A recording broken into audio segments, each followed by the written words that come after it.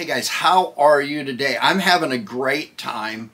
I've been running around Los Angeles. This is a holiday, and I'm going to share some things with you that maybe, well, let's just say they're rare in my shed. Now, let's start off with what I did this morning, and let's go here.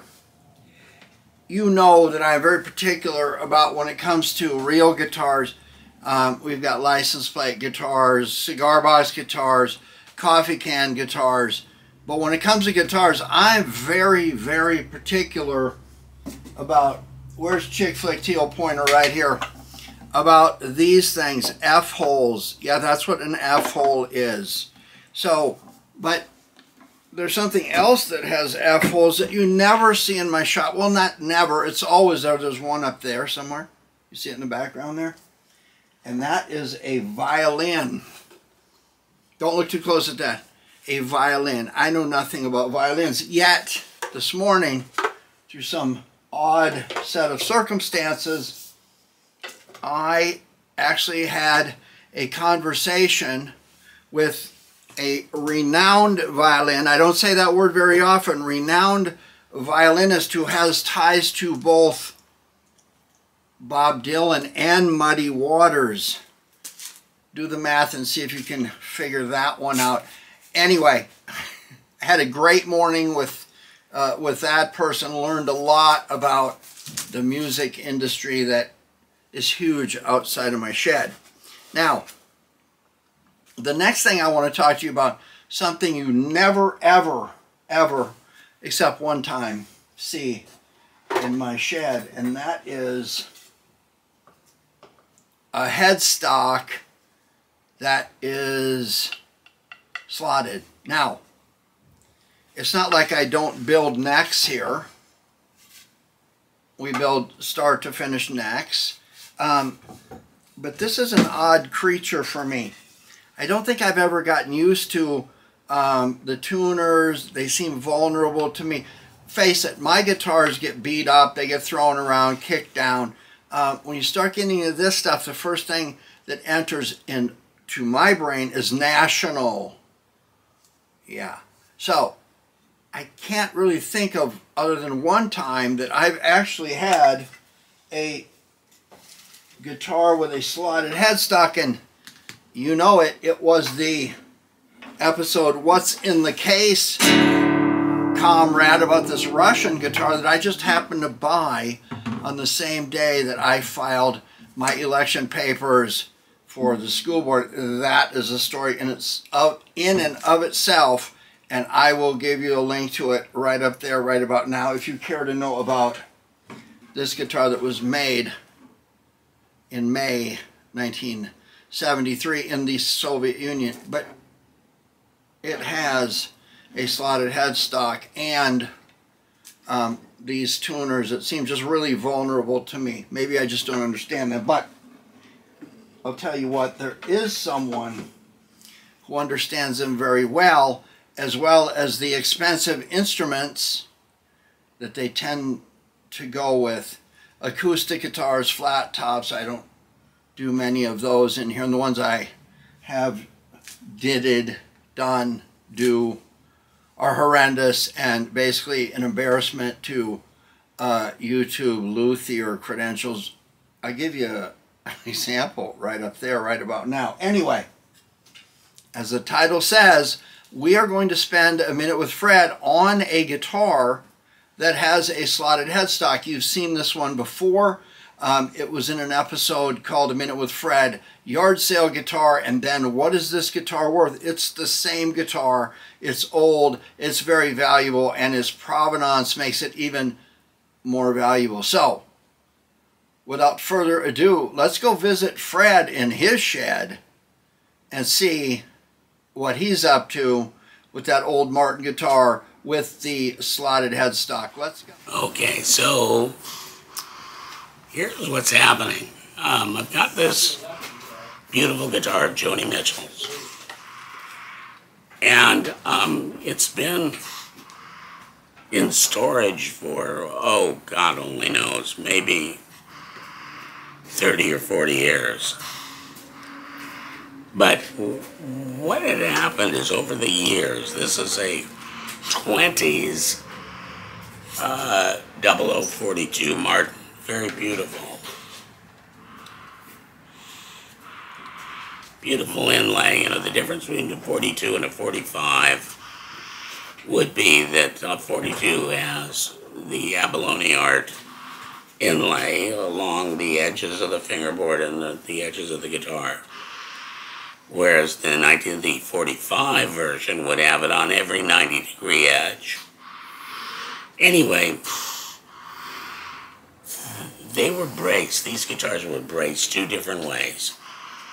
One was for what they called at that time gut strings, because that's what the top three strings were made of only, which was gut. The bottom three strings were gut wrapped with silver wire. Now, what happens is, over the years, somebody got to this guitar and noticed that the bracing was for gut strings. Now we call them nylon strings. Now, you know, it's the old story of better being the opponent of good. This guy, somewhere along the line, had decided he was going to put nylon string guitar pegs on an all-original 0042. So he drilled out the holes in the headstock. Very big. I don't know if you could see it, but you can see how much bigger they are. And he put on nylon string pegs. Well, it was ludicrous because they're, you know, number one, they're didn't need to be done. And they weren't beautiful like the originals. These are like the originals made by Waverly. And so now here's the question. What do we do? The first thing we have to do is we have to dowel the old peg holes, and we've got to drill the new peg holes. Well, we could do it any number of ways, but this gadget really does the job. It's made specifically for that purpose. So on one side of the headstock, it would go that way. On the other side of the headstock, it would go that way. So now what do we do? Okay, we've doweled it.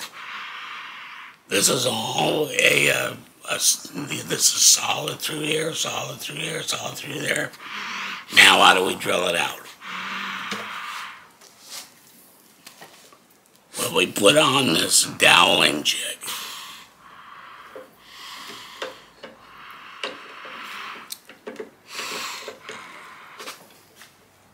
And we put on a clamp. And then we drill it out.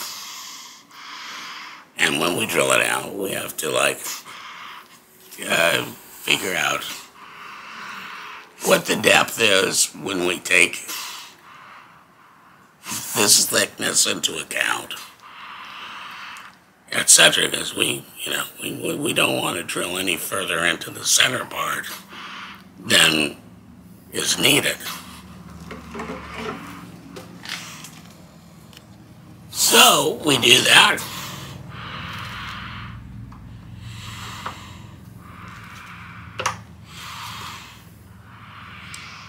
Yeah, it looks really good. So, anyway, that's the story, and I'm gonna stick to it.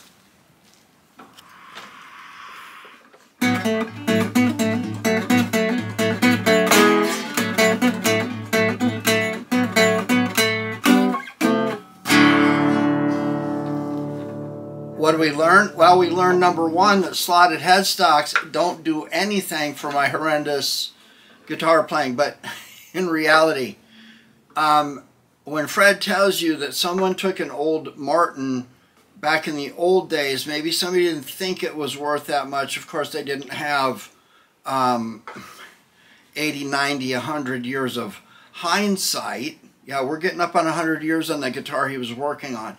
Or little did they know whose guitar it would become, but they went from catgut strings or whatever they had back then to put steel strings on it. And now, fortunately, Fred has the skill set to put it back to the way it was. So I'm going to add that episode into the playlist, A Minute with Fred. Anytime you want to go down a productive rat hole without a bunch of my gibberish, you're going to want to check that playlist out with a link right up there right about now. As always, I enjoy spending time with Fred. I hunted Fred down because my guitars might look like they come out of a yard sale, and most of them did, but the important part about what I do is when you send this stuff out and it spends night after night in a dive bar by somebody playing, with somebody playing trash blues, they've got to be durable, and they also have to be able to play. So thank you, Fred, for your guidance there and the time we get to spend with you. Don't forget to give me a like and subscribe if you haven't, and we're going to get back on this one very soon. See you then.